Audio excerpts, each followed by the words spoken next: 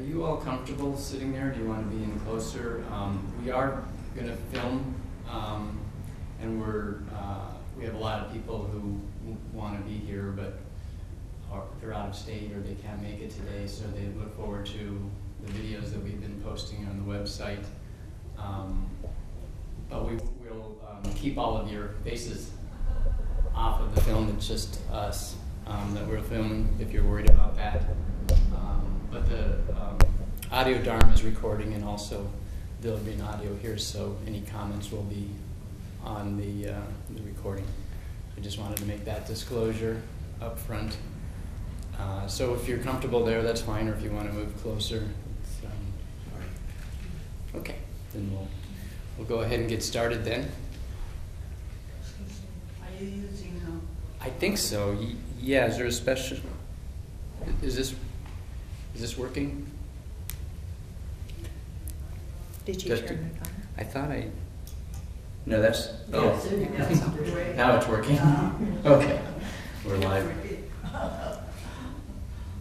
Thank you for all coming today. It's good to see you here. And what we'll do is we'll go ahead and introduce ourselves, and then talk about what we're planning on doing today, and then get started with our program. So my name's Jeff Hardin, and I'm one of the co-founders of Insight World Aid. Also, I'm an emergency room physician,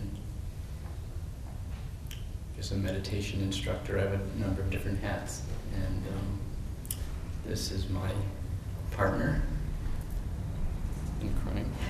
So I also offer my welcome. I'm Nancy Smee, and my primary career has been as a nurse midwife. But then I went back and got my PhD and became a researcher and a professor. And so that is also what I do. And then I practice and teach yoga as well.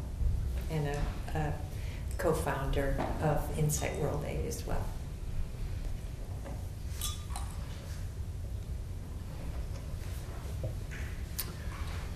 And today, why we're gathered here is for what we're calling a symposium.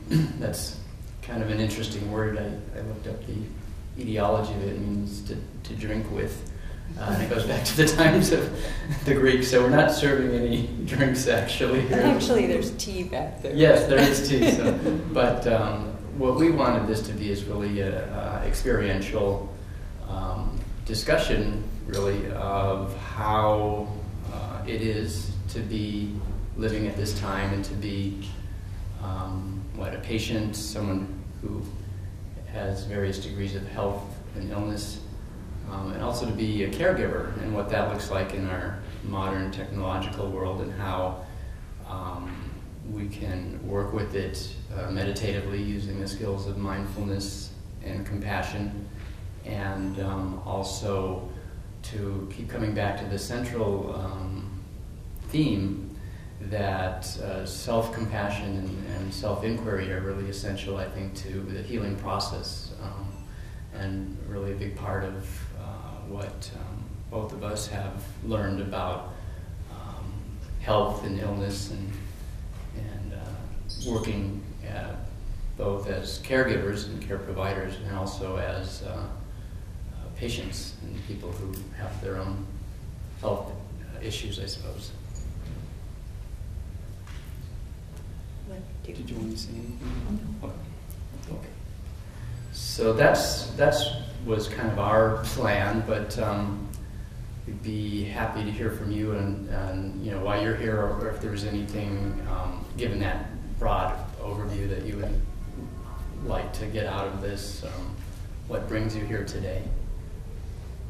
And we don't, guess for comments, we'd like to use the mic, so maybe maybe you could do that if anyone wants to comment on why they're here today, or what they would like to get out of this session.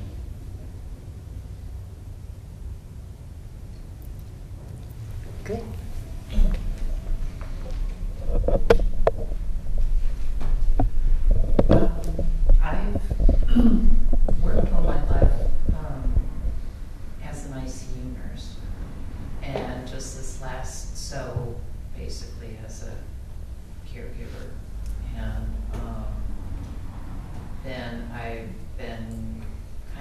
forced into early retirement a couple of years early because of getting a cancer diagnosis towards the end of last year, and it's very early and supposedly cured and so forth. But that being on the other side and wearing the patient gown far more frequently than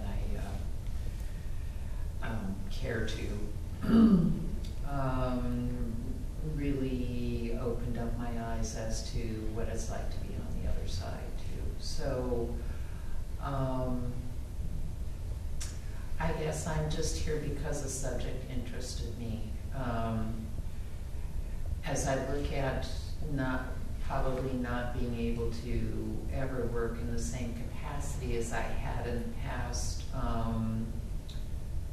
I probably will be doing some kind of volunteer work or something to, there's a part of me that does want to contribute, and felt that I was in my former job. So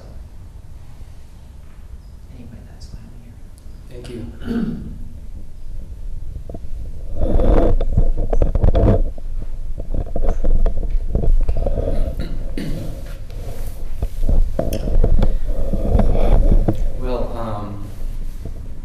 Yeah, from my point of view, I've been studying disease my whole life, really kind of as an outsider.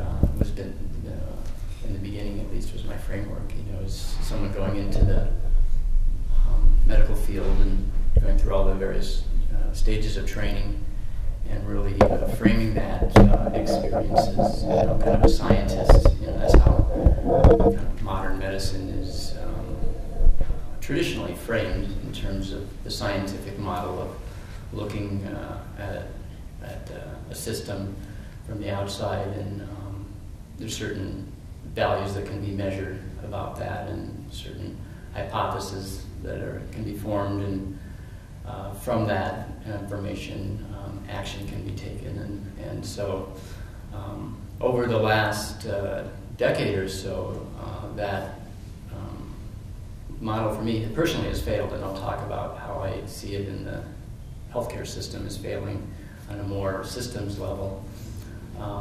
But just coming to terms with some of my own illness, and working in the trenches of the busy emergency room, to see how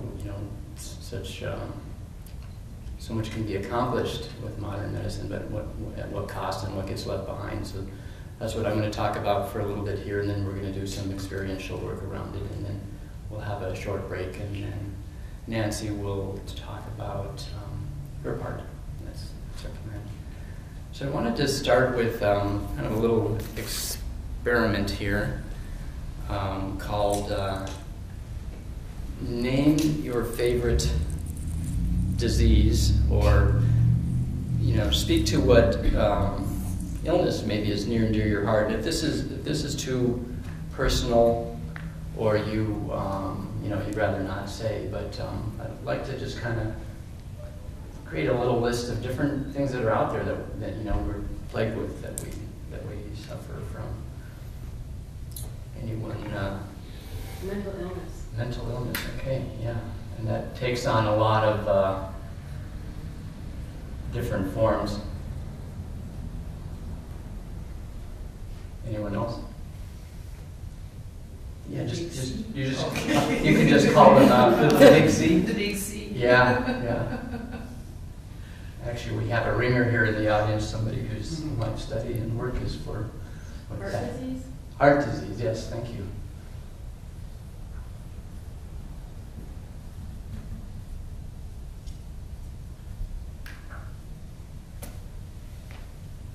Yeah.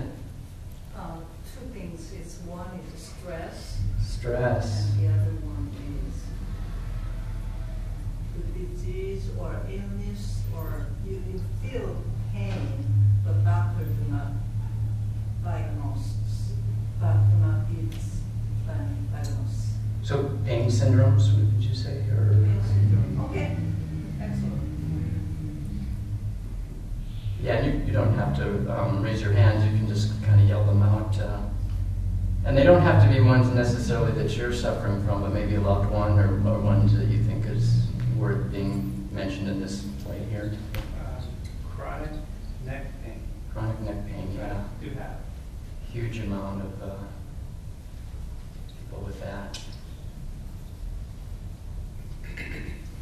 Diabetes. Diabetes, yeah.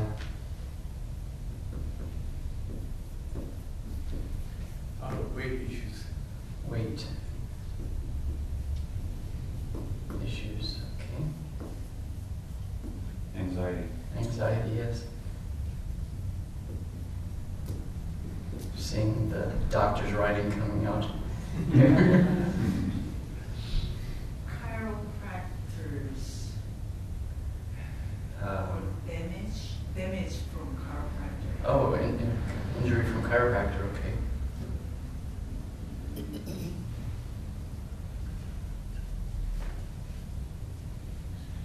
Chiropractor.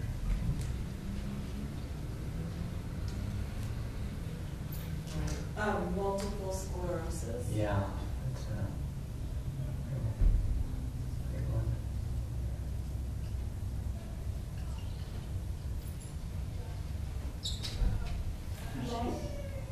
The loss of ability to live independently as a result of illness. Yeah, loss of independence living.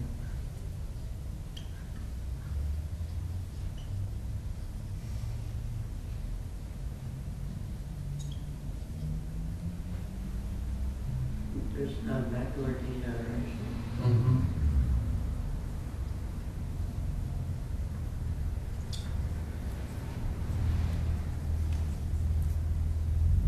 Okay, we could go on. I don't know if anyone has one more favorite one, or do we want to stop there? I just wanted to do that as a kind of a, I don't know, a visual on just some of the things that we're facing in our lives. And you know, to a certain degree, these diseases can, well, certainly, I guess you could say, and it's up there, loss of independence.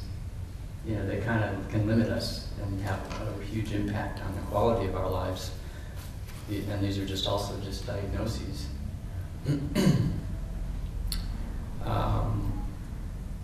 You know, it's also kind of framed as forms of suffering that we experience.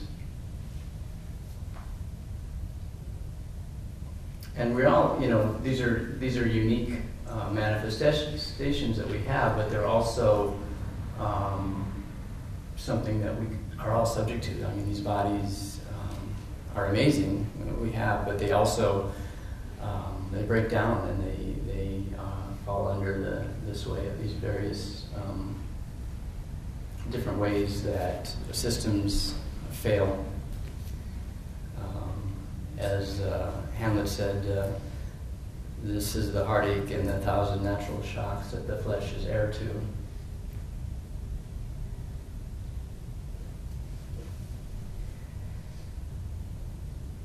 So with modern medicine, and you know, I'll just use that term, but it, you know, it has a lot of different terms, meaning some people call it allopathic medicine or mainstream medicine. You know, certainly there's different forms of medical care we can get in this society, from different types of traditional medicines and herbal medicines, acupuncture, osteopathy, and chiropractor, and Tibetan medicine, and Ayurvedic medicine are some of the different other schools. But what I have studied and what I know is modern medicine. I think most people who get ill in our society, you know, go to that first, and that's certainly, you know, a big, huge, well, it's a medical industrial complex, really. There's a whole huge amount of our gross national product that is spent in this healthcare industry that we find ourselves in. The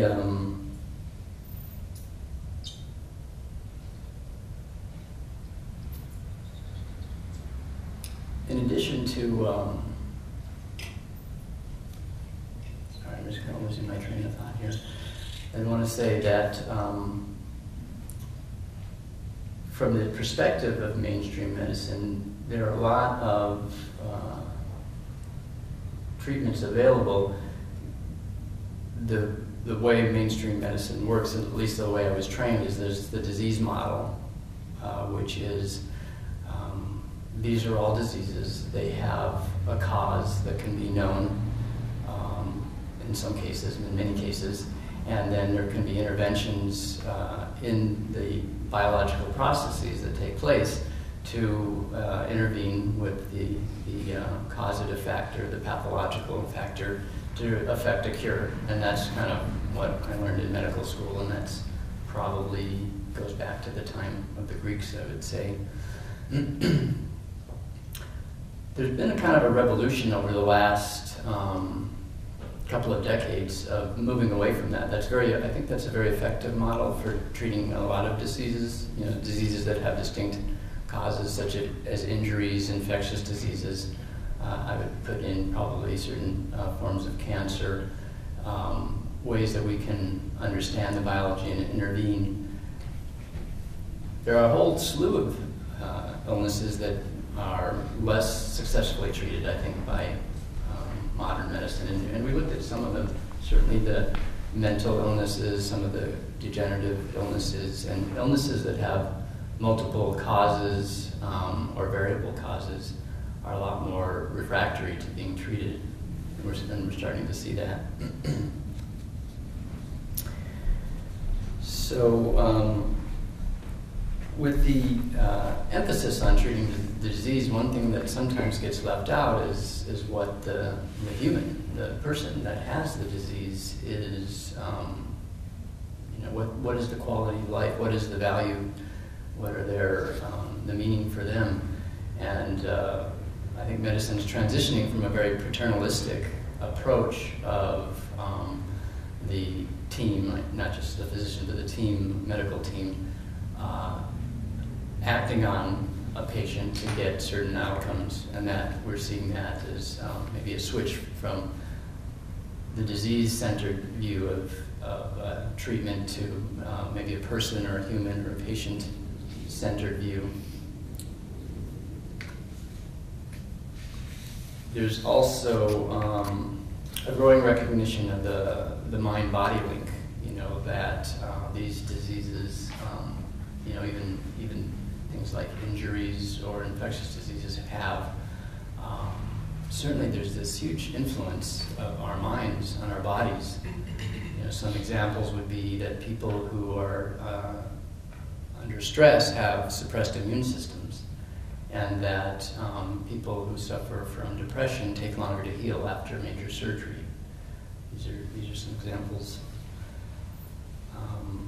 Also, a very common one that I think we all know experientially is that fear decreases our threshold for pain or our subjective experience of pain.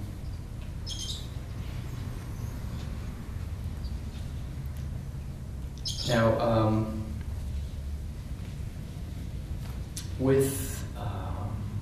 also there's been a switch, I would say, from the goal being to cure disease, and this is still happening. Certainly, I think most healthcare providers want to cure disease, but a switch to maybe looking at the whole picture and being. We have this term palliative medicine now, which the goal is not so much to eradicate the disease, but to provide really amelioration of the symptoms and of the suffering that is attendant with the diseases. So we're seeing that shift too. And personally, as someone who's a healthcare provider, and also someone who I've had my own illnesses. I've and a meditator, and someone who teaches meditation. I've really kind of reframed, what the goals of medicine are for me.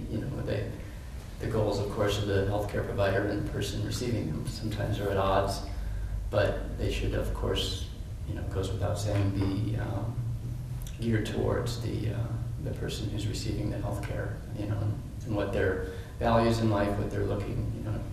Oftentimes we can get treatment of disease, and sometimes even cures. Maybe cancer might be a good example where there can be increase in lengthening of life but not the quality of life can be sometimes problematic. So today I want to, that's just kind of a theoretical background for saying, so how do we get from all of this and living with these diseases and the suffering that comes with them, how do we get from there to actually, and a lot of these, really can't be cured, right?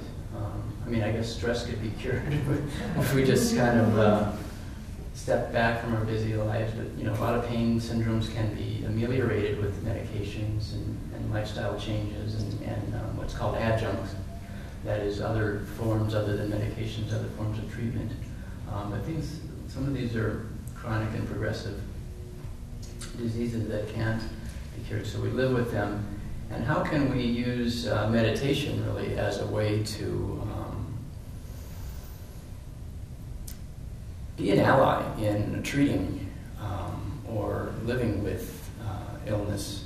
And that's what I'm going to talk about. And from my perspective, and Nancy's going to give you her perspective in a little bit, it really comes down to two fundamental aspects, and that is kind of a marriage between mindfulness and compassion. Mindfulness is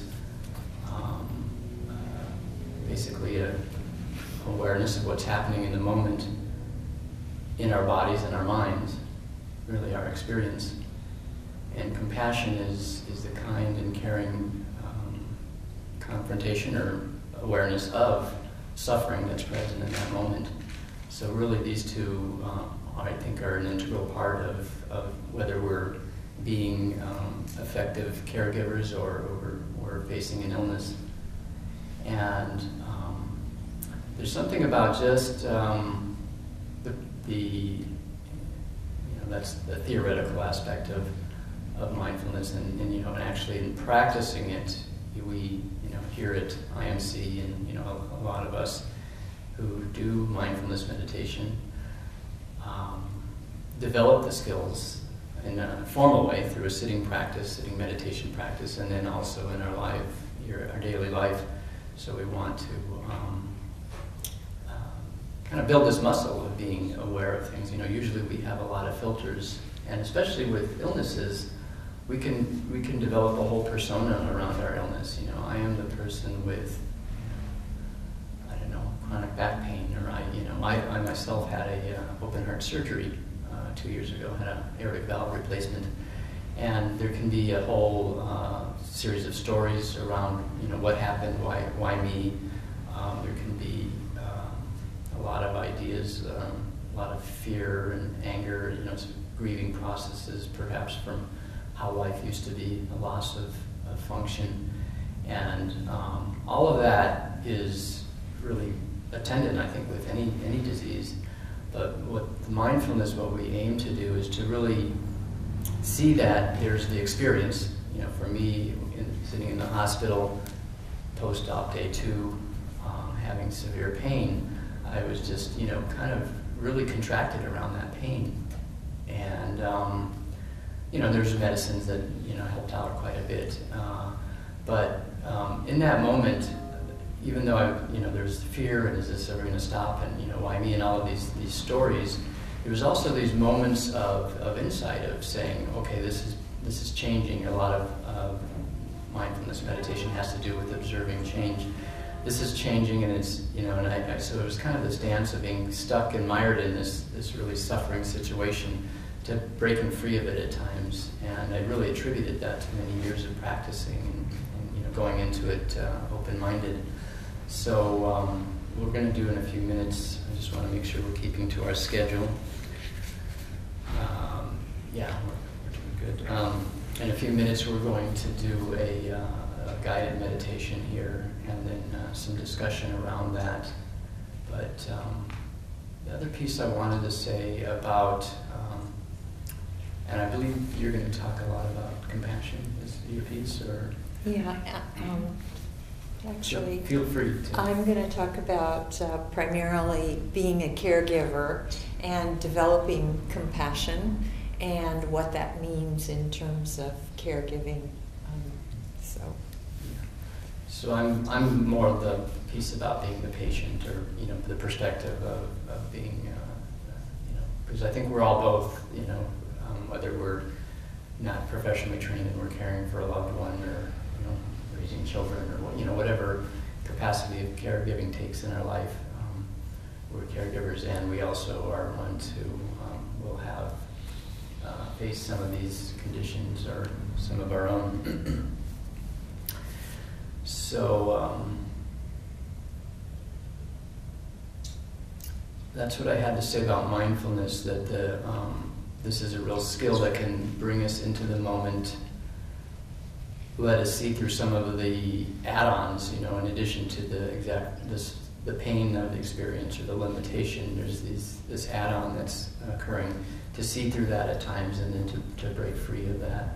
That's really the practice. And of course, it's easier said than done, especially if you're in severe pain, or there's been a condition you've been with for many years and have suffered from that, and have had to reorganize your life, and some of the goals that were available are no longer available. Let me just see if there's anything else I wanted to say about that. Are there any questions or any comments you'd like to make at this point before we go into our meditation? Yes? All those things that are listed on the board there are they, in terms of your knowledge, are they modern day problems that they didn't really exist maybe that extent? Maybe we just didn't discover them. We didn't have the diagnostic tools to discover them. But I think like a lot of these things are, they didn't exist back in 50, 60 years ago or 100 years ago. Environment or what? Well, I do think a lot of these conditions are more prevalent now. If you look back, and I have read some historical studies of illness. Many of these were around, but certain things like weight issues, a lot of the mental illnesses, I think, are the stress. Certainly, I think the stress of our life. Although I think humans are just hardwired for stress. It's in a way it's part of our adaptive nature. If we're faced with a difficult situation, certain things happen physiologically in the body, and we respond. There's this whole flight, fright, or freeze response, adrenaline type response that happens in the body.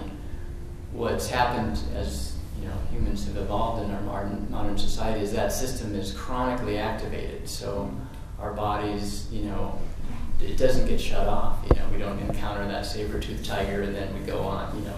We get out of that situation and everything's fine. We're constantly in this, responding to emails or in traffic, or trying to squeeze that extra hour into the day, whatever it is. So, and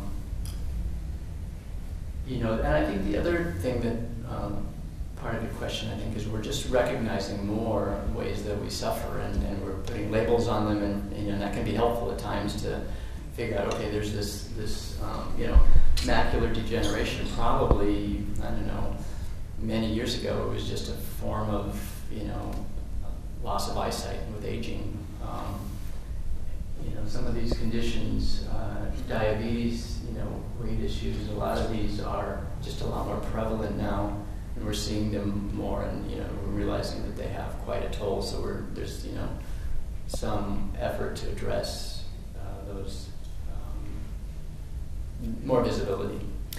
Also, I would just say that as people live longer, we see a different mix of diseases. So, with antibiotics, we've primarily taken care of a lot of the infectious disease problems that people died from. But now, as people grow older and older, cancer, heart disease, these sorts of things show up more than in a society where people die in their 50s or early 60s.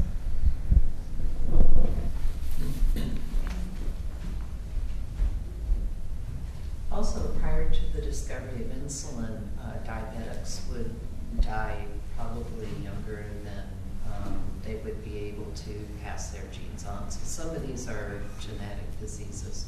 And likewise, I know the incidence of cancer increases quite a bit with age.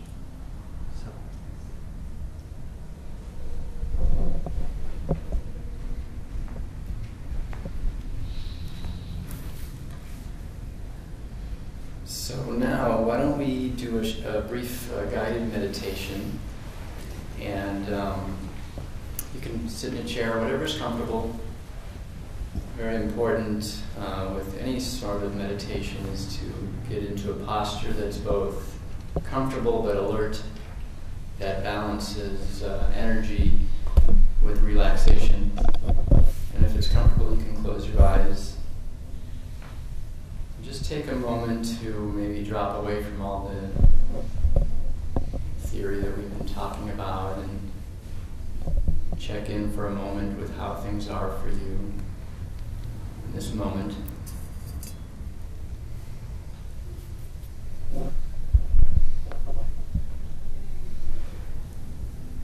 What's going on in the mind and the body.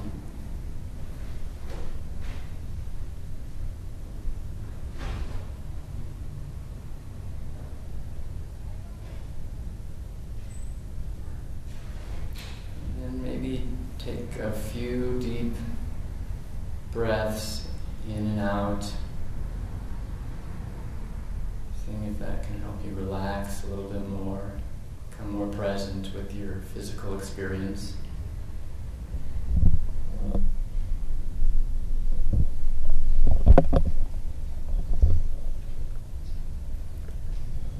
And then allow the breathing to return to a normal rhythm. Spend a few moments developing awareness on the sensations of breathing, mindfulness of the in and out breaths. And you can place your awareness wherever you notice the sensations of the breath most prominently. It might be at the nostrils, or the chest expanding, or the belly.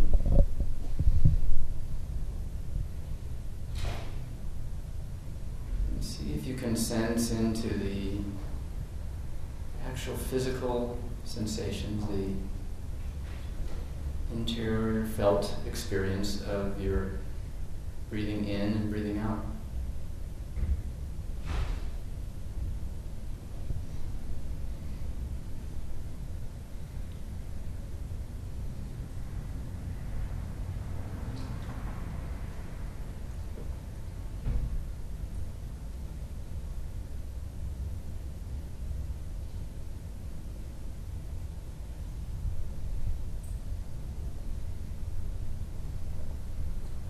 And if you find that the mind wanders off the breath, acknowledge that, let it be, and return the awareness to the sensations of the breath.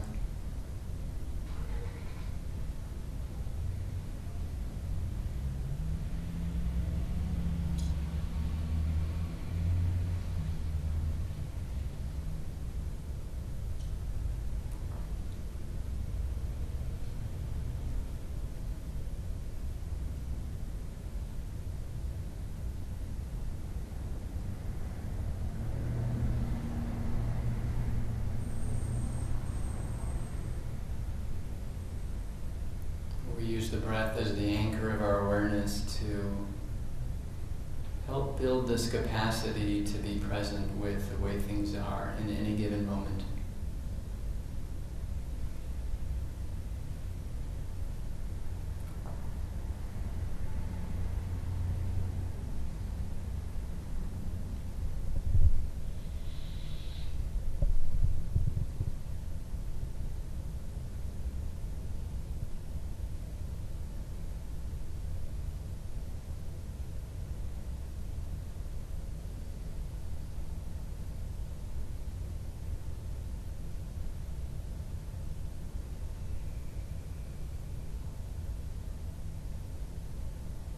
Over and over again as the mind wanders, bring it back to the breath.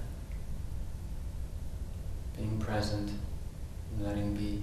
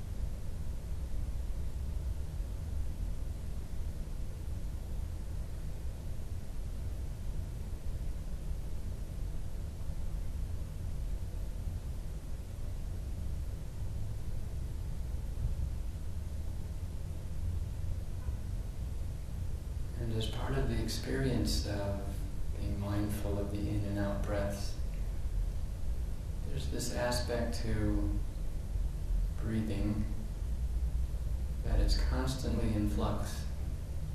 It's impermanent, it's always changing. Breaths are not alike and they're always moving.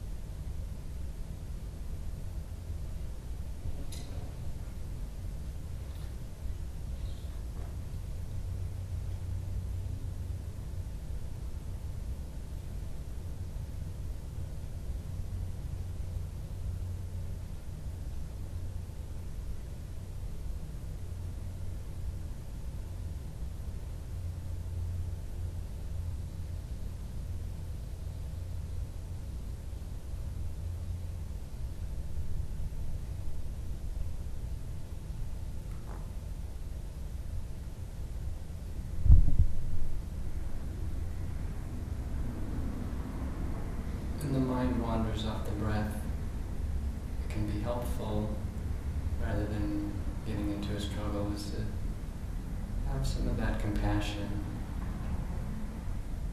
self-forgiveness. Bring the awareness back to the breath with kindness.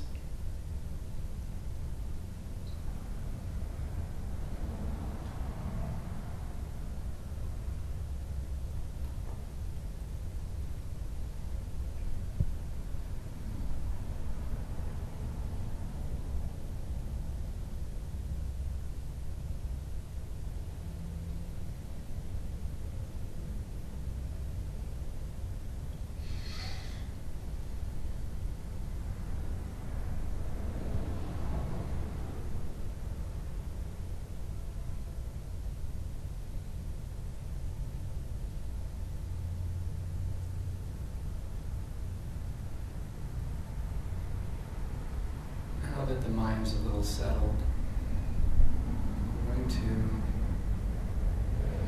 have you move your awareness into the whole body. As part of this body is the mind, connected and linked. And reflect on how your experience is in this moment. What is going on in the body and the mind? So many different sensations, maybe pressure, tingling, warmth or coolness, maybe experience of pain or numbness.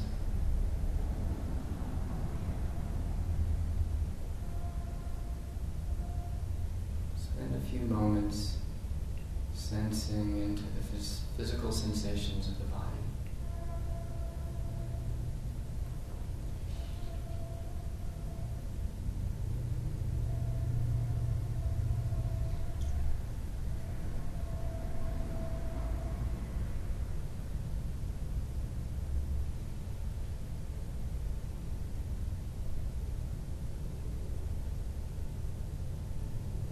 as you're doing that, if you notice anything happening in the mind, any thoughts or emotions connected, maybe some stories about the body and the experience, see if you can acknowledge that. Whatever is your experience in this moment, acknowledge and let be.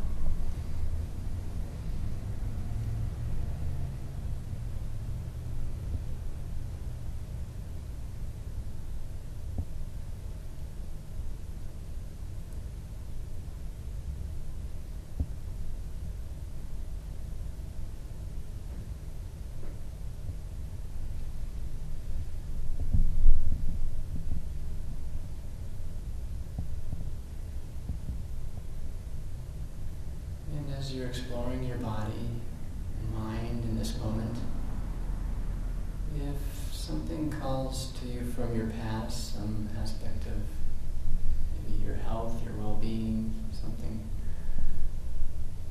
aspect of your body, maybe some illness or how it was different in the past, and that's coming to your awareness, see if you can acknowledge that too and allow that to be present.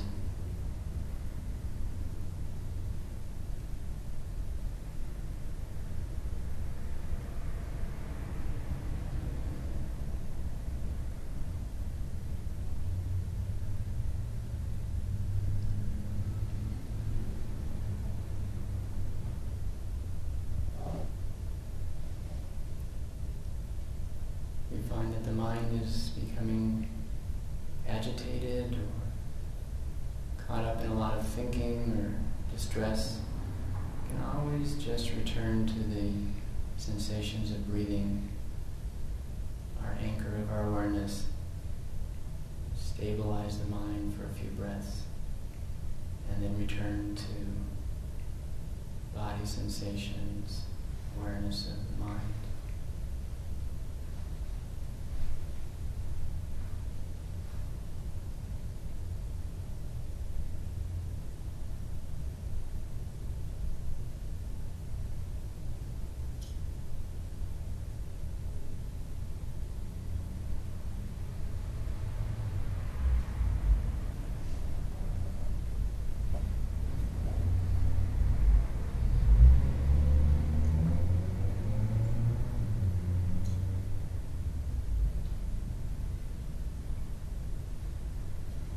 As with the breath, we can notice these sensations in the body, the movements of the mind. These too are in flux and constantly changing. Nothing standing still. Always ephemeral, always impermanent.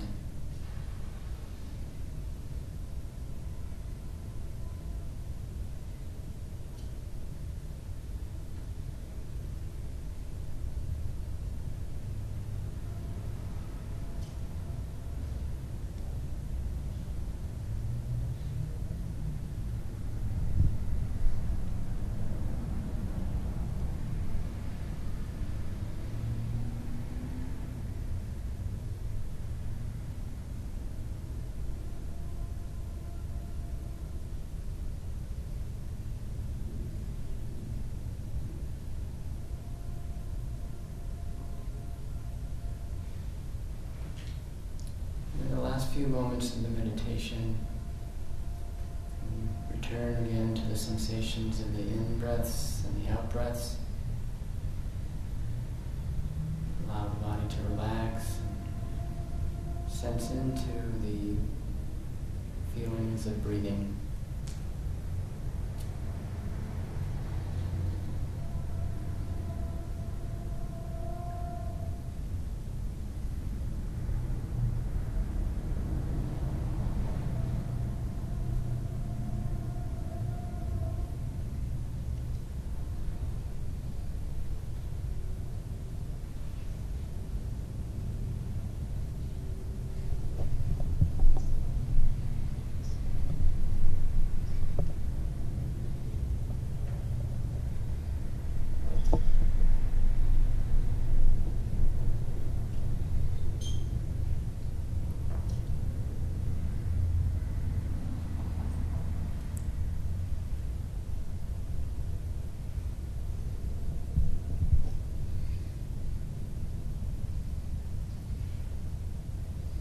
before I ring the bell to indicate the end of the meditation, take a few moments to congratulate yourself for taking this time to nurture yourself, to reconnect with the body and your mind, and to be present for yourself.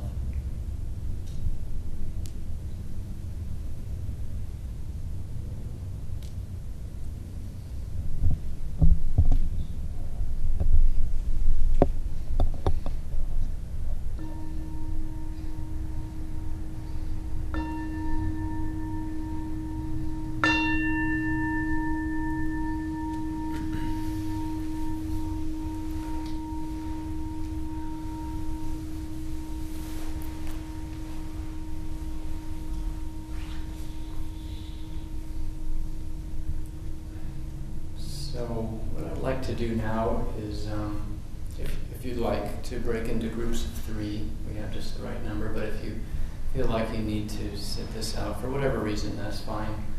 But no one should feel obligated to participate.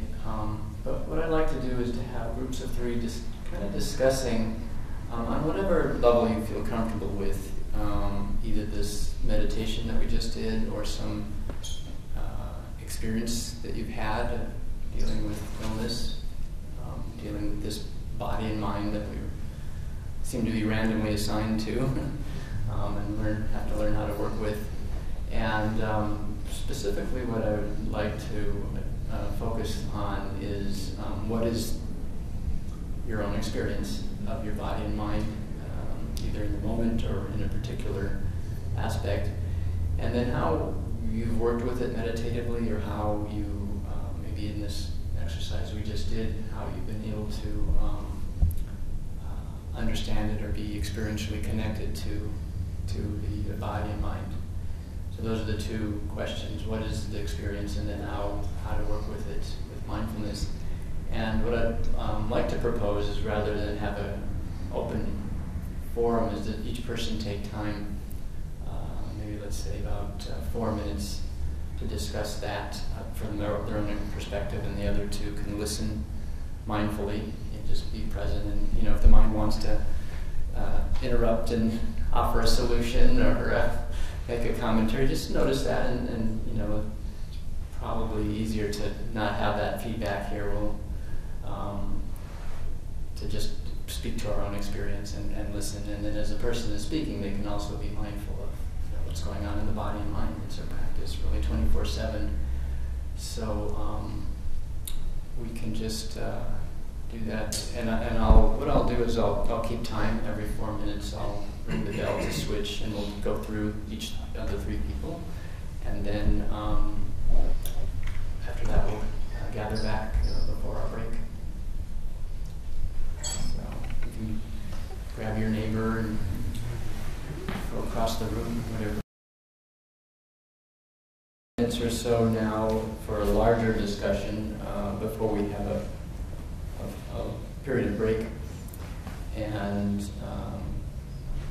I invite anyone who'd like to comment on their experience.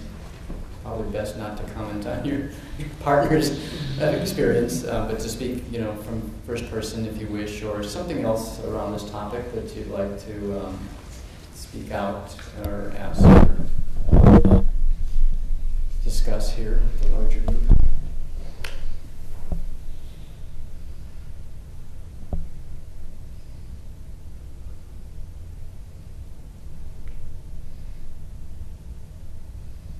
Was the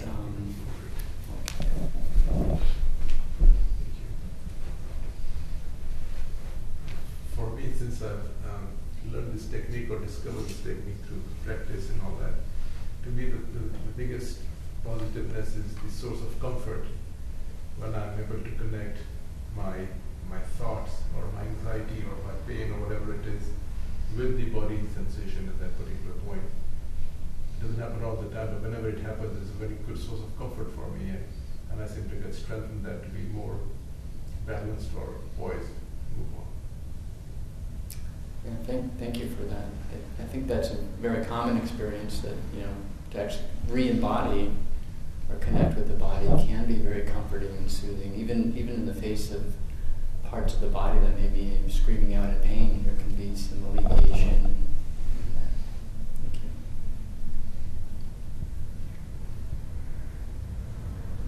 Yes.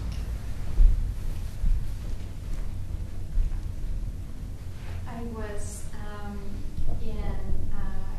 for the moment that the mindfulness exercise was happening, there was quite a bit of a heart racing kind of experience happening to me. And so at that moment I decided, because I was kind of taken by it, I decided this is not mindfulness. I mean, I was aware that it was happening, but in some way I was more thinking that the mindfulness part would be that witness that is seen, and the witness was the experience at the same time. So, and I was just thinking about, let's say, I work as a psychiatric nurse, so I was dealing with my condition at that moment, my heart racing, and sort of feeling a sense of fear that is coming up. Now, I am thinking now about, I am a psychiatric nurse, and so I am thinking about then the same experience, somebody being in such distress that that the witness is actually going to have a hard time. So in some way, the witness part is lost. Ultimately, it doesn't happen all the time, but there are times when people are in such a distress where it almost feels like it's the container is not big enough to really hold it within the witness part. And so there, while on the cushion, it's sort of like the idea came, okay, so soothing will be the next part to deal with. I put the hand on my heart and that helped. And so at that moment, I was able to be present to sensations, like my hand on the heart, and I thought that's soothing, And so it went, the experience, the physical experience went away. And so I was thinking, well, okay, so then at work, in a difficult situation, how do I bring myself so that I'm fully available,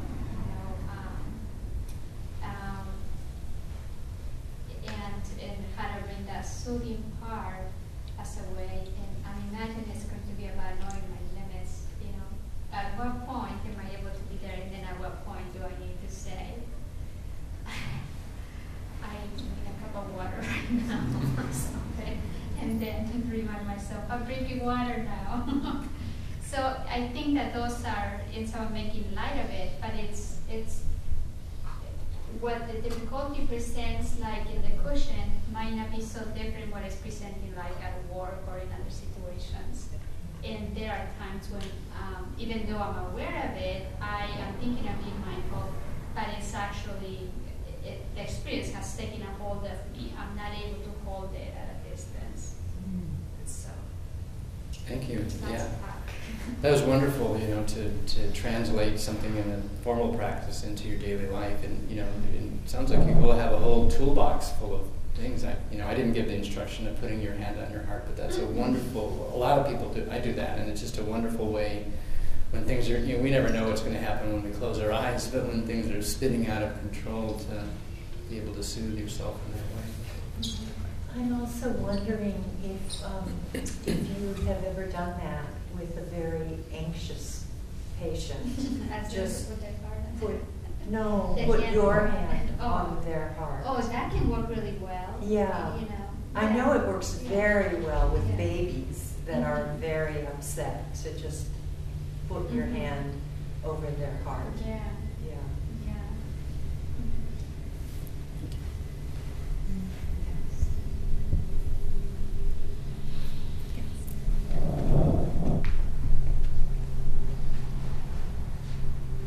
This past month or so, the time I spent on the cushion has been very chaotic, and my mind just really couldn't calm down. A lot of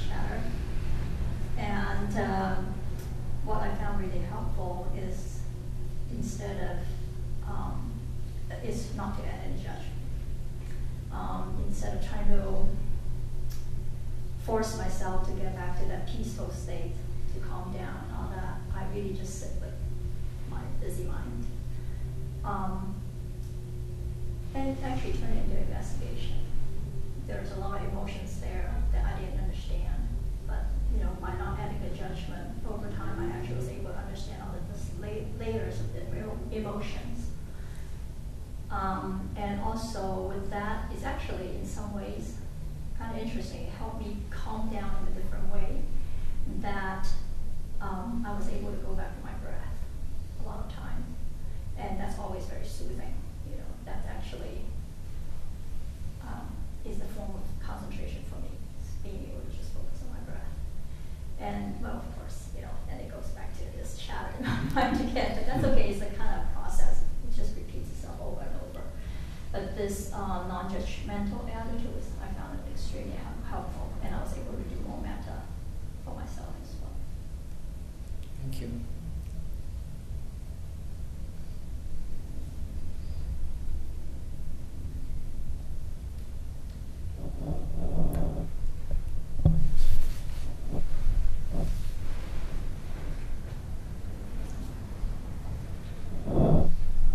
I do have a chronic pain, and last night I experienced the numbs and the pins and needles from my feet to the hand, and so left side was very much weak. And it was, my reaction was this stroke, and it's fearful. And I don't think I was still, I did aware of this. I was fearful, but I didn't do much for it. And then I go for the massage, looking for massage, and something eating that if I eat something, it does forget the body pain.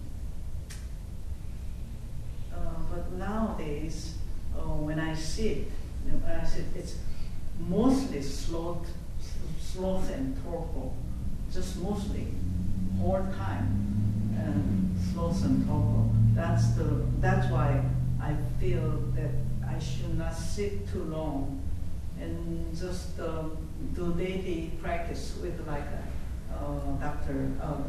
Utazania's Burmese teachers. So it's just so that I just go out and walk and do the walking meditation. So that is what's going on. I don't know. Is it physical? Sloth and torpor is physical, or my physical. I do have sleepiness, resistance maybe, or try to forget the pain, or what. I do not understand why do I experience so much. Every time I'm lying down, it's just that's why. That's the reason guided meditation was wonderful. I can follow. So thank you so much. So I just wanted to ask you one question there. So how do you work with the sloth and torpor when it comes up? Do you have any skills you'd like to technique that you use? I was researching a lot about it because this become just prevalent. It's just all the time, and I do go into sleepiness when I have some disinterest subject with someone, and just right in front of somebody, I am almost gone. So is this mental? I'm sure a lot of mental, and also physical as well a little bit. If you guys have some suggestion, let me know. But I did research, and then there's a very good talk from the guild just he addressed every sloth and torpor problem, every aspect. And please, if you have that problem, issues, and go for it. It's just wonderful. I'm so thankful for his idea on how to deal with it. And but I still because yes, I still did not solve all together yet. Thank you. But instead, I'm doing walking meditation. So why don't we take about 10 minutes, and if you need to use the restroom or get a drink or stretch the legs, and then we'll come back here in 10 minutes for Nancy's presentation and a guided discussion.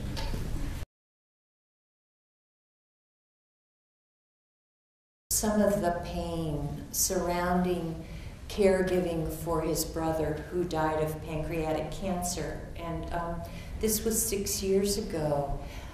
And he actually broke down sobbing there in the cafe. And his query to me was, do you suppose I have this much suffering still around this? And it came down to that he was there for his brother. He spent a lot of nights with his brother in those last days. He was the person who comforted his brother a lot, but his sadness was around the times that he ran away from it, or left, or couldn't deal with it. And I said, well, what was the feeling? And he said the feeling was fear. And I asked him what specifically he was afraid of. And he said, I was afraid that I wouldn't be able to do the right thing in that moment. And his brother, he said he was wild, the pain medicine would wear off, and he was overloaded with fluid, he was swollen, he was kind of out of his mind, and he was trying to pull out IVs, pull out his catheter. And he said that really frightened me a lot. So there was a lot of suffering around that. My own experience around being a caregiver, most of my career has been in women's health, delivering babies, working with women and their healthcare needs and problems. And for the most part, that's a pretty happy, joyful career path. But in obstetrics, when things start to go wrong, they go very wrong, and then it's very sad and it's very disastrous. So I remember one case, one stillbirth that I delivered, and I'll just share with you because this is the poem that I wrote after that experience, trying to process my own feelings. So this is called Lost. I delivered a stillborn today, 6 weeks shy of its full gestation, floppy and limp like a macerated rag doll. On the death certificate, I called it a stillbirth, but this was not a quiet demise, for this child had a howling face, bloody tears, and floated out in bowel-emptied putrefaction. There was a struggle, all right, around its wrist, twice wrapped tightly, its lifeline. Like me, did it raise its fist in anger and shake it against the dark loneliness of the night sea? Or was it merely seeking its sucking thumb for comfort? my heart donkey balks at this heavy haul of false starts and missed birthdays. Wilderness way walking requires sure-footedness, and my legs are very tired. So this was not the last stillborn that I delivered. When I was in Zimbabwe working with HIV-infected women during their pregnancies, there were many stillbirths that I delivered there. And this probably, during that time, and the whole AIDS epidemic and experiencing it there, a country that has been very hard hit,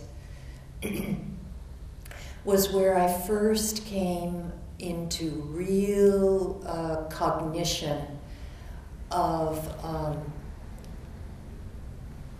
this idea of compassion fatigue. Because among my co-workers, among the doctors and the midwives there was absolutely nothing left, they told me. They were dealing with patients and loss at work, but when they went home, their family members were also infected and dying. Whole generation, middle generations were being lost, leaving grandparents to tend, 5, 6, 7 grandchildren, and the thought of raising them as well. And so I think as care providers, whether we're doing it for our families, for our friends, or whether we're doing it professionally, this fatigue that can take us over is very real. And I think it's worth it to spend some time looking at how do we cope with compassion fatigue. I'm a great one that when I have questions about things, I look for models. And so I started searching the literature for some models surrounding this. And one of the models, of course, that I looked at was Western medicine, or as Jeff explained, modern medicine or allopathic medicine. And he did a very nice job of explaining this mind-body duality that occurs in Western medicine, and this split that dates back to the Greek time. Plato was responsible for describing this, and probably then in the 16th century with Descartes, it really got solidified. And so medicine has forever forward taken this approach, this rational, scientific approach. Christianity has perpetuated that. Often we see the body in Christianity and in some of the Judeo-Christian traditions as the enemy to the soul or to the spirit. And so how do we really avoid this just chasing the disease? Organs become diseased, but people experience illness. The person becomes ill. So how do we stay in contact with that person? An English a medical educator, has rightly said that the secret of the care of the patient is to care for the patient, not the disease. And so I would echo some of Jeff's concern that he brought up surrounding that, and we get caught in that. So if this is true, if we need to really focus on the person of the patient, then I ask myself, okay, so which profession is seen as doing this most compassionately? You know, which profession? Is it the clergy? Is it physicians, teachers, you know, psychologists? Who does this best? Well, there are all kinds of polls and, you know, surveys and research on this. But interestingly, nurses are identified as the most compassionate caregivers. They also score the highest in terms of ethics and trustworthiness, ability to trust them. I found that very interesting. They get an 80%. Physicians and teachers get 65%. Pharmacists, interestingly, get 70%. Policemen are down around 55%. Lawyers, we don't want to do any bashing here, but lawyers are down right around 15%. Congressmen are at 8%, and lobbyists are at 4%.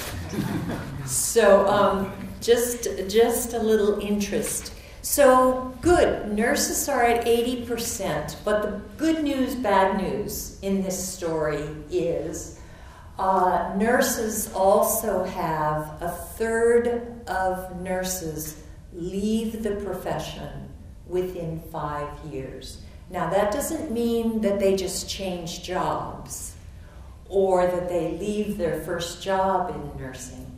No, they leave the profession completely. So there's a problem here.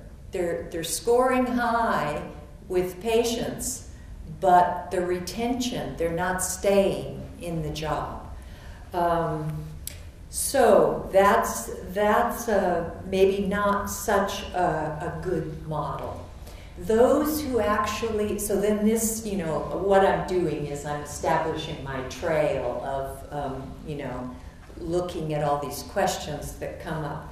So the nurses who actually do the best at staying in their job are those who are able to balance engagement and detachment. So maybe we need to look at that as a model for caregiving. So caregivers who can do this, who are able to balance engagement and detachment, they are the best able to affect outcomes without needing to control them. Okay? Doesn't mean they're control freaks. They can affect outcomes, but they don't need to control them. They're also found to be the ones who are most pragmatic. So they come from a standpoint of do what works. They make conscious choices based on their own emotional needs as well as the patient's needs. So they do take into effect their own emotional needs. They set and maintain limits and boundaries for their career actions. and they practice self-care more effectively than their co-workers who end up leaving the profession. And they're therefore less susceptible to burnout. So that's something to think about. So self-care, and I talk to my students always a lot about this, that we have to, in order to take good care of others, we have to take good care of ourselves. So these models all sort of speak to the conventional wisdom about caretaking. You know, they help us with things like timeline, deadlines. They help us with things like productivity, the demands that we have to be more and more and more productive. They help us somewhat with all of the regulations that as professional caregivers we face. And as caregivers for our families, we're juggling many balls. You know, we're juggling the balls of the people who are healthy in our families. We're juggling our own self-care, and we're juggling those who have the special health needs. But what about transcendent models? What about spiritual models? What about the truly compassionate things that can help us? So for that, I actually went looking back at a model that I like a lot. And in Buddhism, in Mahayana Buddhism, this is the Bodhisattva model. Avalokiteshvara, the one who has many arms, many eyes, sees all of the suffering, and has all of these hands to be able to intercede for this suffering. The Bodhisattva is the awakened person who, I'll read it for you because I think Reb Anderson says it very well here in his Being Upright on Zen meditation and the Bodhisattva precepts. So he says, in order to benefit all living beings to the fullest extent, Bodhisattvas vow to enter the limiting, often painful ways of the conventional world, to accomplish them thoroughly, and then by understanding their ultimate significance, transcend them. Bodhisattvas further vow that after realizing transcendent liberation, they will let go of the ultimate and return to the conventional world, join hands with all beings, and walk together with them through birth and death. As the traditional saying goes, they go up and attain awakening, and then they come down and transform beings. Their vow is to continue the cycle until all animate and inanimate beings throughout the universe are restored to blissful peace and harmony. For a bodhisattva, the bright red thread of the vow of compassion runs through the conventional and the ultimate truths.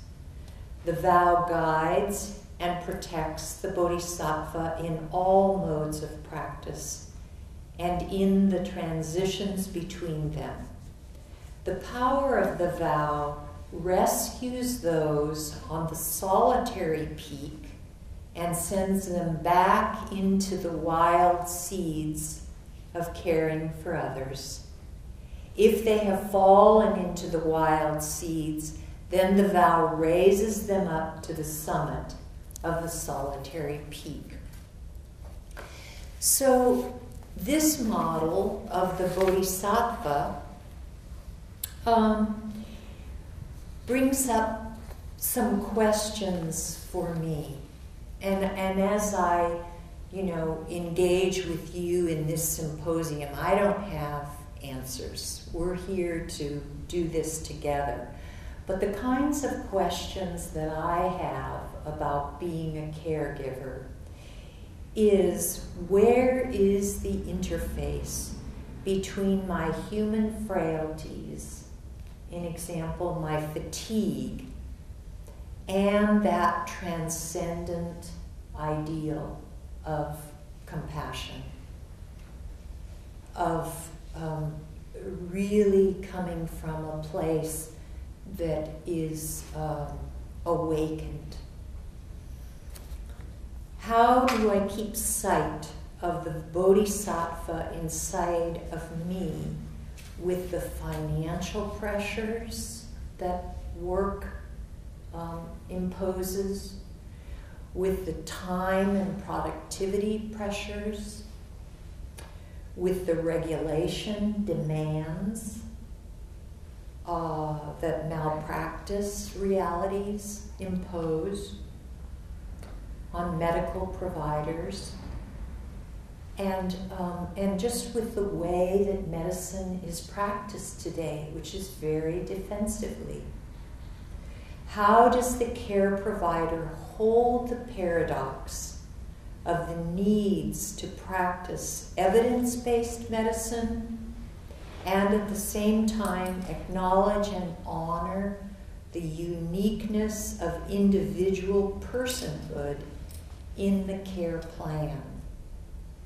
So what I'd like to do for the next several minutes is again have you break up into your groups. And it might be helpful, since you now have some comfort with those 3 people, to break up into the same groups. And what I would like you to do, and we'll do the same thing. In fact, we have time. So let's take the minutes, those 4 to 5 minutes, to share in the groups your own questions and experiences surrounding what it means for you to be a care provider, and what your personal struggles, questions, frustrations might be with that. And then we'll come back and join together. Okay?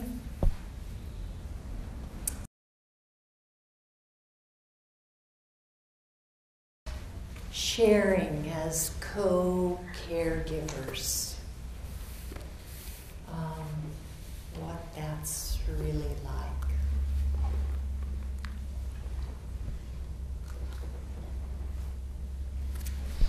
Do you want to be the runner? Speak loudly. Thank you. One of the things I was commenting on that's helped me as a caregiver, and I'm a professional, I'm a physician, is to, it was interesting as you were commenting on the different individuals and the respect that they have, and to try to bring all those things together. I think one of the challenges that I found is providing care can be a very lonely process, and especially when it doesn't go well, and to try to share that as a team, and to share that as a group, and to bring together the talents of individuals in a group process, I think helps. It certainly has helped me as a caregiver to bring in nurses, to bring in pharmacists, to bring in social workers, to bring in nutritionists, and to really have a team concept that provides care. I think it helps the individual providing the care. I also think that the patients that I've served have had a better experience in that way. So I think that process of sort of diffusing the maybe the responsibility, if you will, and to work together as a group to try to find ways to provide the compassion, to help each other out as well, to help each other when we're all suffering and we're all having a difficult time with, say, a difficult patient or patient's not doing well, has been a process that's been effective in my life. Great, and you know, you're right on target, of course, with this multidisciplinary teams. This is, all of us who are professional caregivers know that that's the impetus. So, yes, fabulous resource that sometimes we overlook when we just get stuck in our own little groups.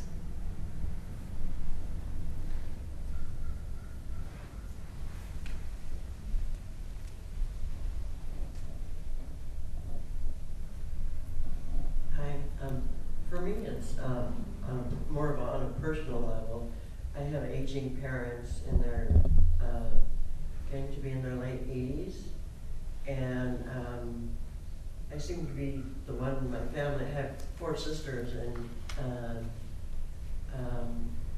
I'm the one in the family doing most of the caregiving, but I'm getting them more involved, and you know, I'm working on finding that balance between taking care of myself and also helping them.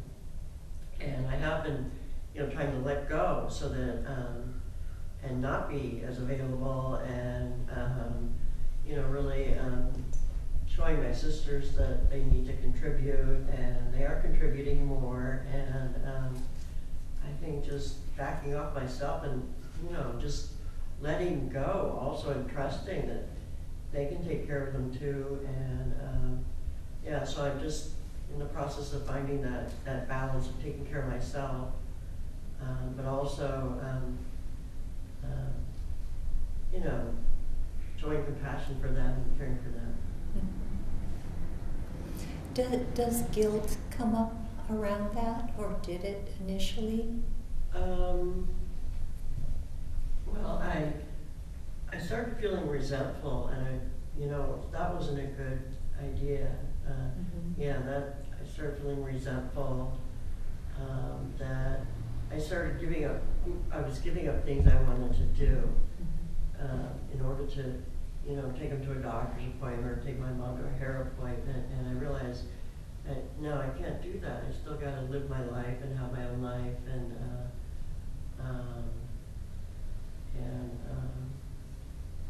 so I have one sister who lives very close, and she's really stepping up to the plate, and so it's more the 2 of us are more involved, but you know, I'm making sure the others, you know, like my mom she has macular degeneration. She had to go to get a shot in her eye every 6 weeks, and I told her I couldn't do it, and so my oldest sister,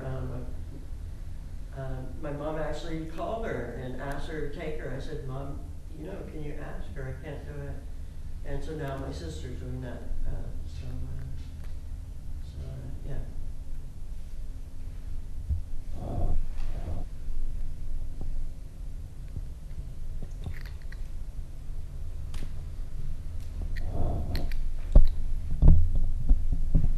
I actually would like to ask you a question. And I'm also a caregiver for my mother, who is right now in a transitional rehab center.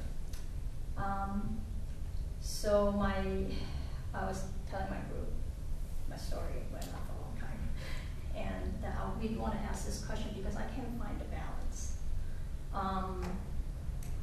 I understand the importance of self-care, and I try to do it, except that I'm the kind of person that needs to be alone a lot. It takes me a long time to recharge and to find a balance. And I found that I'm also in graduate school right now. This is my last semester. I just want to finish my research and finish my classes and just get done. But with my mom's recent illness, I ended up having to drop a class and stop my research. So, but that's okay, you know, I can do it later. But the self-care part is much more difficult because I just don't have the quiet time I need in order to recharge. My mom's in San Francisco, driving through the traffic, you know, in the city and on the freeway, it's equally taxing as taking care of my mom and dealing with all her mood swings and all the things that is going on in the rehab center, all the noise and all the people and all of that. No matter how I try, I just can't find a balance. So I feel like I'm kind of going out on a limb and just wondering when I'm going to crash.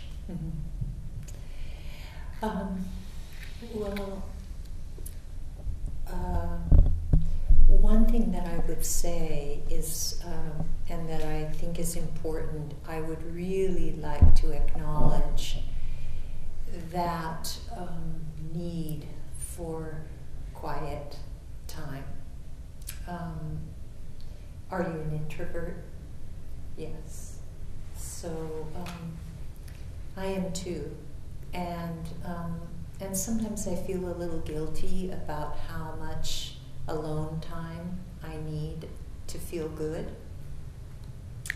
But that's where my stimulation comes, is my mental inner life, and the outer life is often very overstimulating.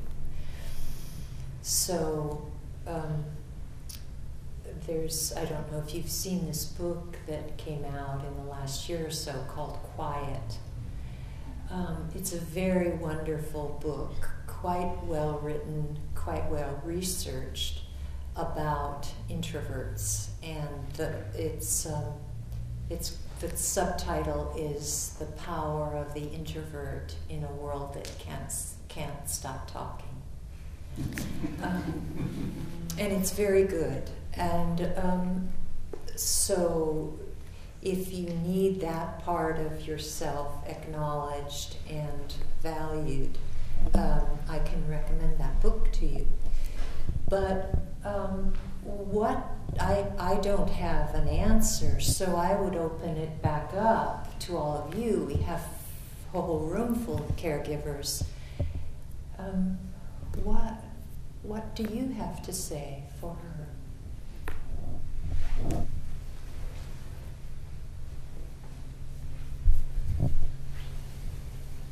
I spent close to 40 years being a nurse, almost all of the time in ICU. And I found that, working really long shifts, and then sometimes I came home and may have to go back to work the next day. But I'm very fortunate. I live on top of a hill close to here, close to the top of the hill, surrounded by nature preserves. And there's a place that I love to walk to that's maybe a 15 or 20-minute walk away, and I would go out there at night and face the west and be able to look at the Santa Cruz Mountains, and sometimes fog would be rolling in, or I would, I could feel wind on my face and blowing through my hair, right next to several eucalyptus trees. And for me, I'm not a very successful sitting on the cushion meditator. I'm much better in nature. And in those kinds of situations where I can just really hook into the physical sensations, what I hear, and do I see any animals? Are there any deer? Are there birds? Sometimes there are owls hooting. Looking up at the stars, or what's the phase of the moon. I do that a lot, and I actually think my particular my diagnosis, that my job very much contributed to me getting cancer. And so for me, this last year, when I haven't been working, it's been a lot more focusing in on healing and finding healing. And I think it's really important. All of us in our busy lives can really lose contact with what we really need. If you believe we have spirits, I don't know what that is, but I think that there is a part of us that really needs connection with nature or creativity, or I'm hoping there's some way you can find some time to do that. Anyway.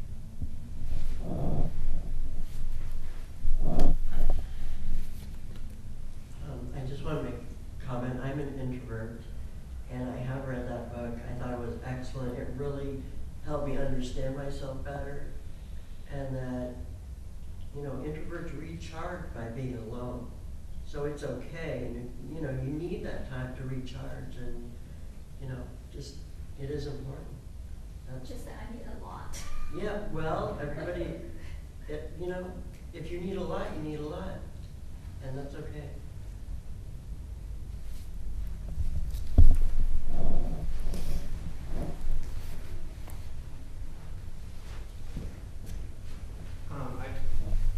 Just one kind of practical thing, I guess, is if there would be any way to get the rehabilitation done closer to your home, that, and oftentimes people kind of go, and that's not possible, but if you really look at it, it becomes possible.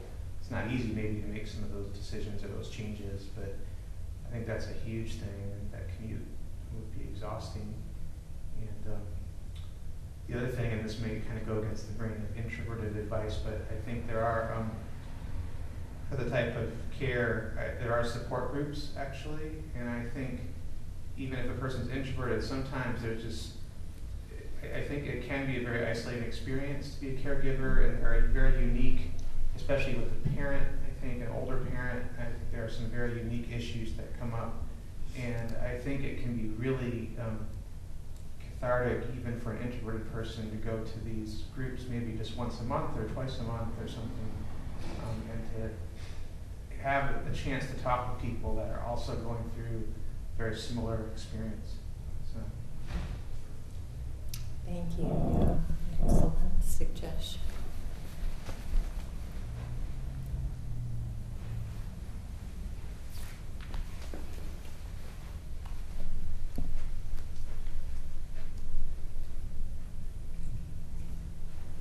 Yes, top of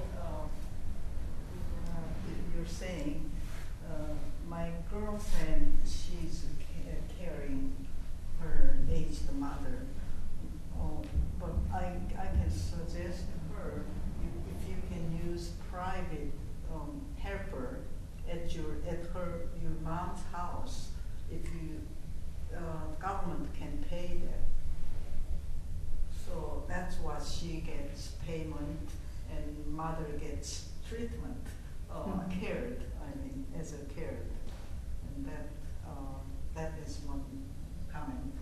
And for me, it's like I've been cared, you know, because I had this chronic pain for 40 years, and I'm the only one who is standing here. I'm more higher.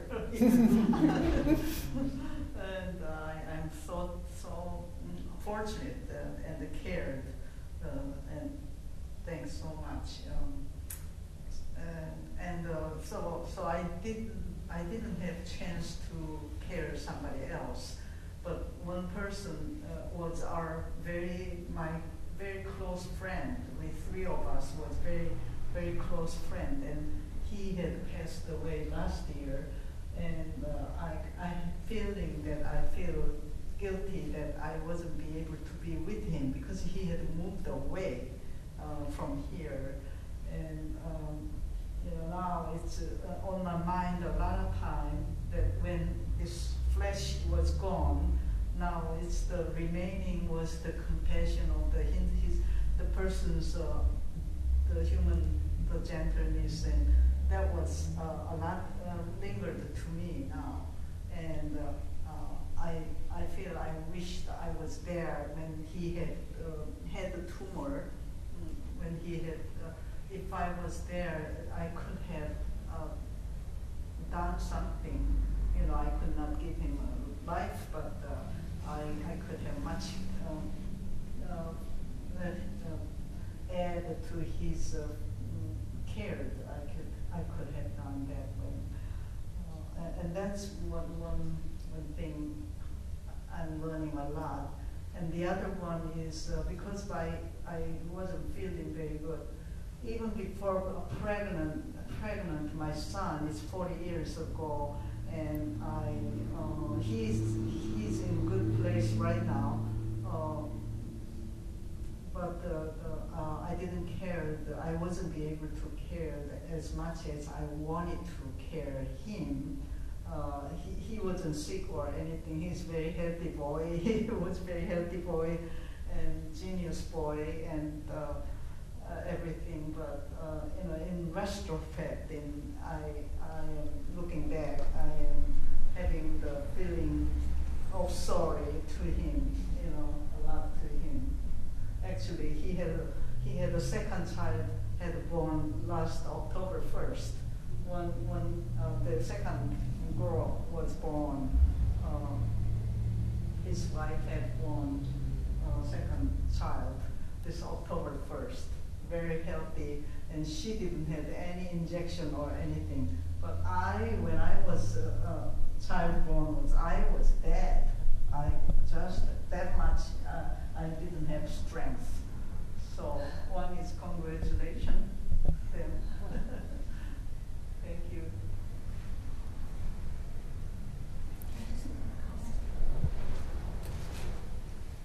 I realized that part of my anxiety or all of these things going on is that I don't trust the professionals that are caring for her. And no offense to all the healthcare professionals in the audience. It seems, this is kind of what I'm seeing in the healthcare system, is that when she needed a lot of care, she went from the ER to the neuro ICU, the care was fantastic. I could trust, I can, if I go away for a whole week, I can trust that they really take care of my mom and everything. So it was like a 5-star hotel. And then as she needed less monitoring, went from the neuro ICU to the transition ICU to the regular room, and now in this rehab center, which is both the hospital, which kind of went to 1-star. And I feel that I couldn't really trust these people at all. Well, sure enough, there was a reason why I couldn't trust them, because my mom fell down, and who knows if she'll hit her head again and have another hemorrhage, right? And so, so that really added to it as well. And so, I really appreciate everybody's input on, some of these things I have been thinking about too, but then where to let go, and start trusting other people to help her. Working with these things. It's a tough one, yeah.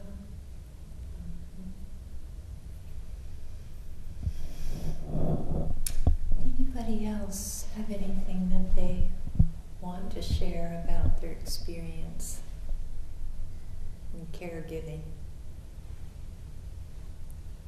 Okay.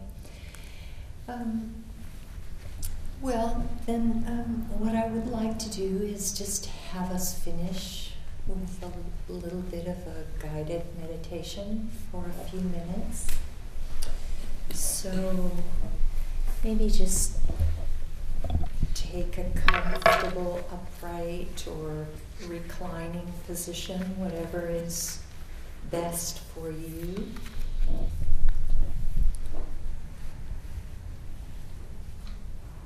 And let's just start to settle deeply into the body again. Maybe a little rocking back and forth motion to find that place where you're centered, where the breath flows most effortlessly.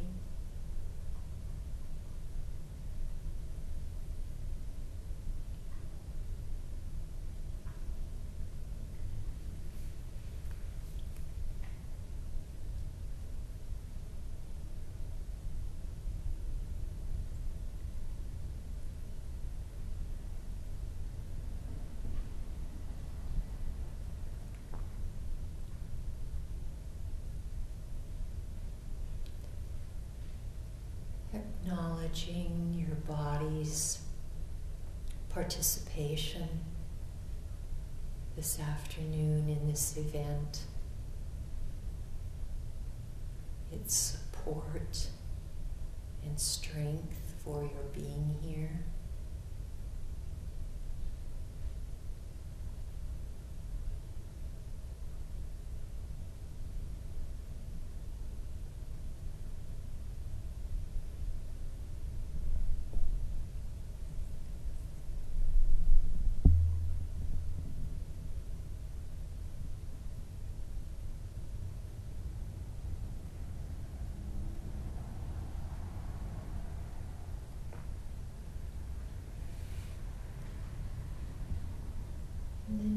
perhaps also acknowledging any fatigue that is there.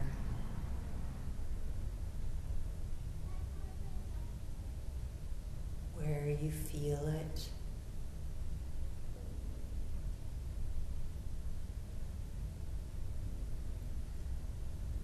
What those sensations in your body are.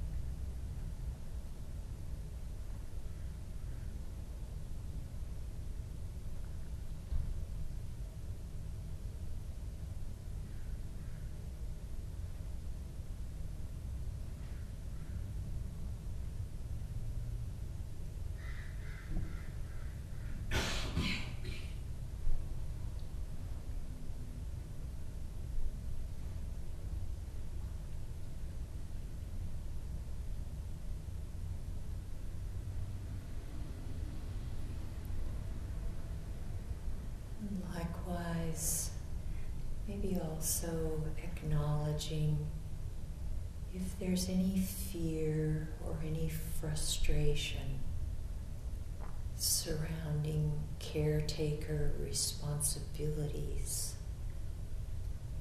demands, time pressures.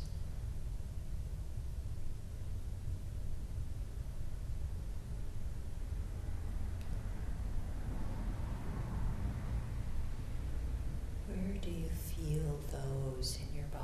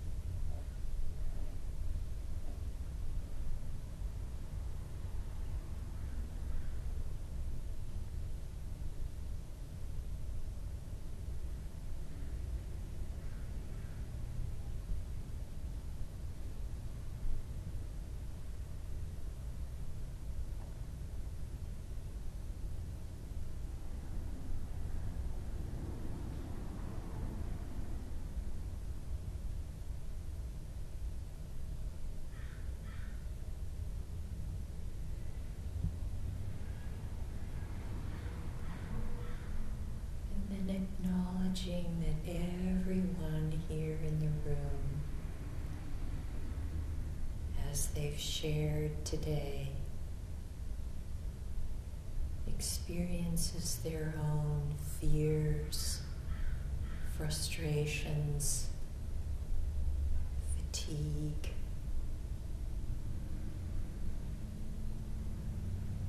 That's sometimes not being up to the job of caretaking, whether it be professional or for loved ones.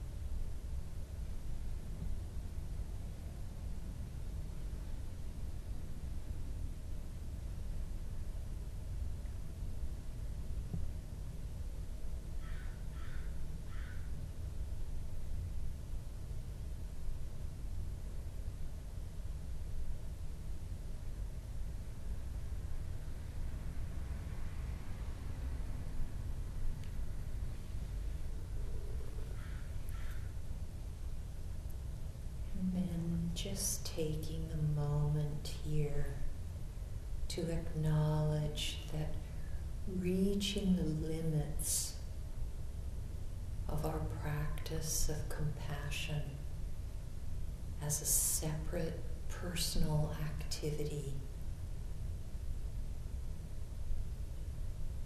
makes us more ready to receive help from the compassionate realms beyond our discriminating awareness.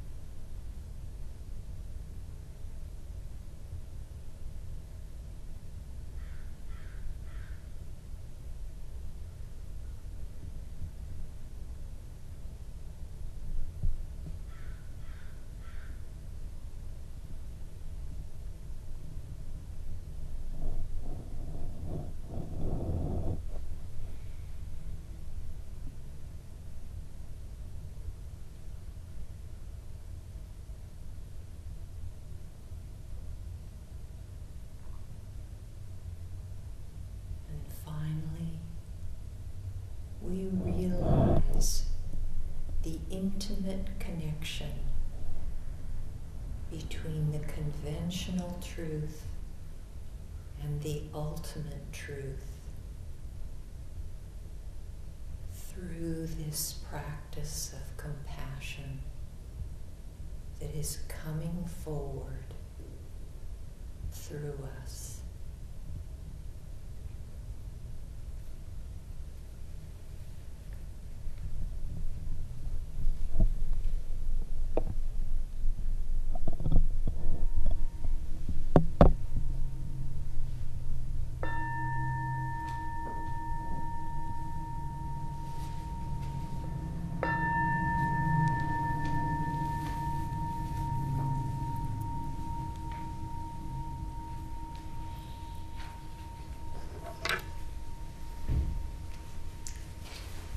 Thank you all. I'm going to turn the mic back over to Jeff now.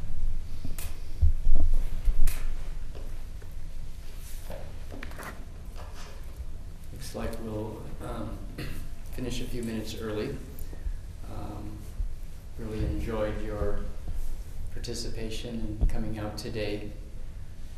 I think a lot of you know we have a Insight World Day, being the we in this sense, are planning our first trip to Cambodia, and I know several people here are signed up or planning on signing up. So that's very heartening to get to know you better and spend some time.